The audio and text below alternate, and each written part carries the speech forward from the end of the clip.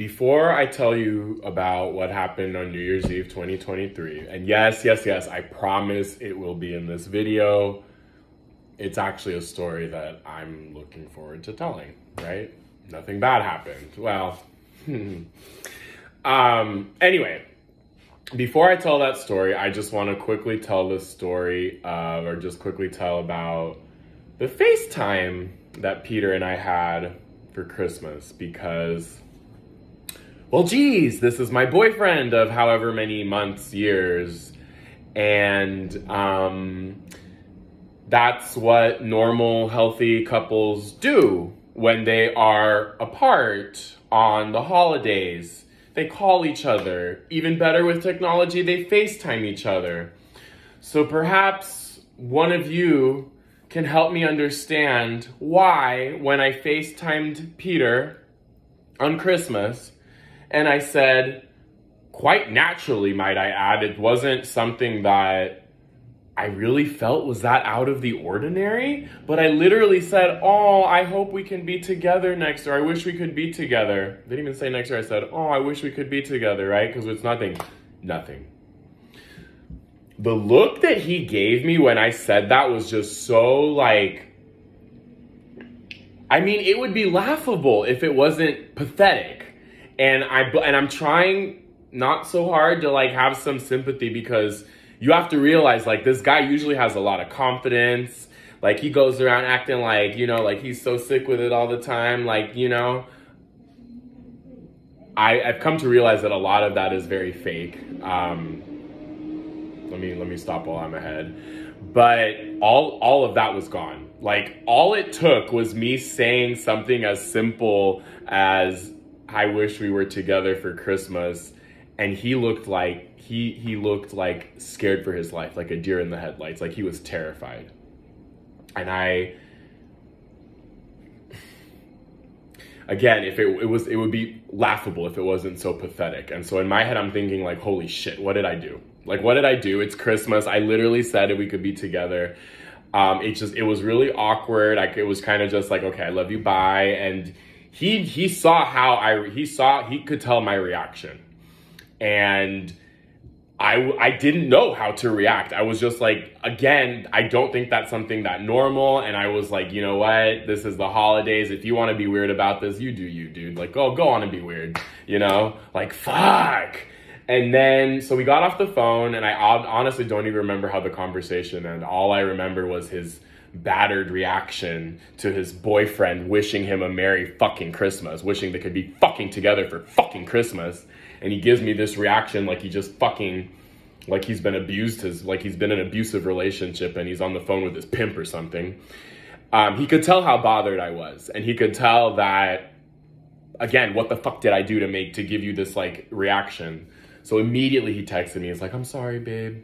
You know, it's just, I have a hard time with feelings and there's a lot of people here. So he knew that he had to like do something. So just throwing that out there. So just remember that. That was Christmas Eve.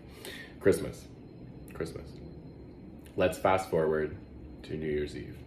So New Year's Eve, Peter and I had plans to go bar hopping with his friends in Russian Hill, Nob Hill. So we're gonna go on Polk Street. And if you know San Francisco, walk long enough on Polk Street, you go through both neighborhoods, right? The intersection of Nob Hill and Russian Hill.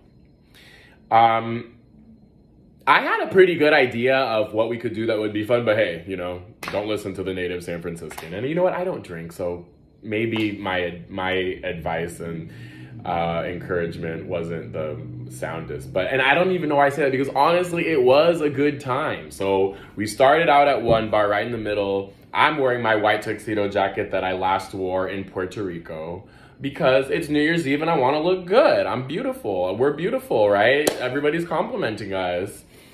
And we are a group of about 8 to 10. There's about 8 to 10 of us. And so there's a couple there that I'm not going to give everybody names because it's not necessary. So there's a couple there, a straight couple. I should say that, right? Because you can't just assume, right? Especially because the couple that we're talking about is a gay couple. So Peter and I, straight couple. Tamara, Glenda, Miley, Miley's boyfriend doesn't come out. That's like his thing. He has a lot of social anxiety. Maybe that's why Miley and Peter have their little relationship. I don't know. And then there was somebody else that I had never met before who it turns out, when someone's a real native San Franciscan, it just takes a couple questions to find out who you all have in common. So it turns out we had people who went to high school, we knew in common that we went to high school together, people we knew in common from high school. Just put that, because we did not go to high school together. I'm gonna call him Hamid. So it's Hamid, myself, Peter. I just described everyone who was there. We started out at one bar, and McTaverns, I don't know the names of bars, but it's a pretty well known, I want to say Push and Polk, and then we walked down Polk Street, and we got to another bar, a very well known one. Let's just say it's not Beijing.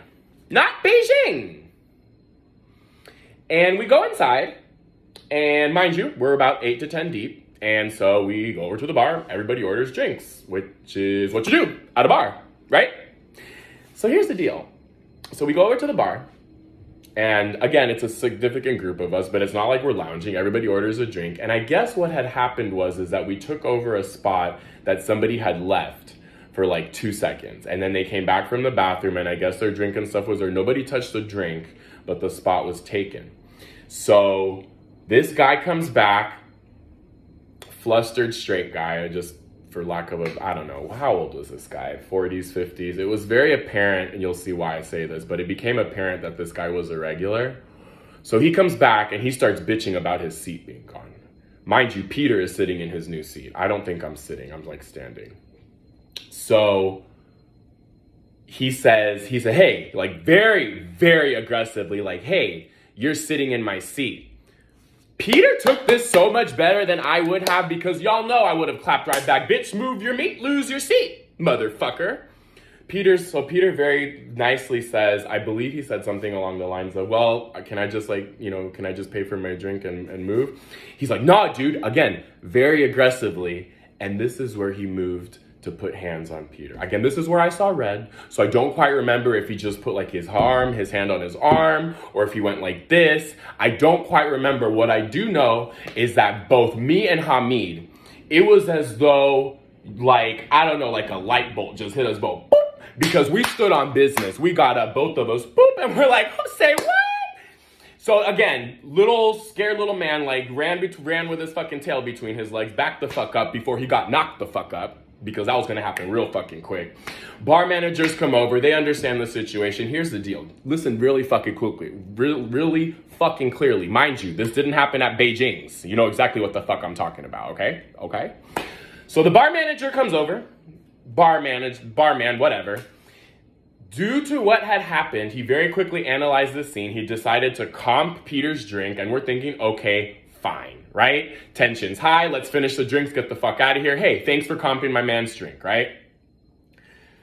Side note, later on, Peter referred to Hamid and myself as his knights in shining armor, and I'm not gonna lie to you when I say that kind of made me feel some type of way, because I'm like, no, I'm your knight in shining armor. Fine, both of us got up because we were ready to stand on business, but I'm the one that's with you. I should be your knight in shining armor, so I'm not gonna lie to you, that kind of rubbed me the wrong way. Anyway, you know what these fuckers did? What this bastard-ass establishment decided to do after all that just went down? They added Peter's drink to the other tab. So it turns out that the drink was not comped.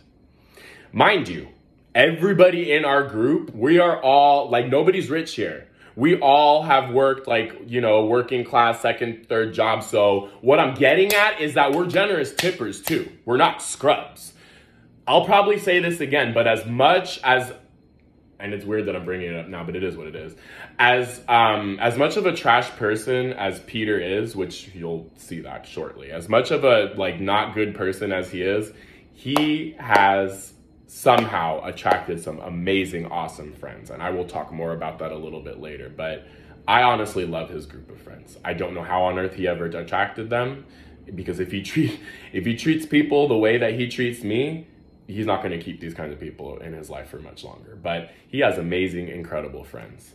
So anyway, we leave. I'm furious. Go on and read reviews that I wrote, because I write honest reviews, because small businesses, you take my money, but you're gonna treat me like that?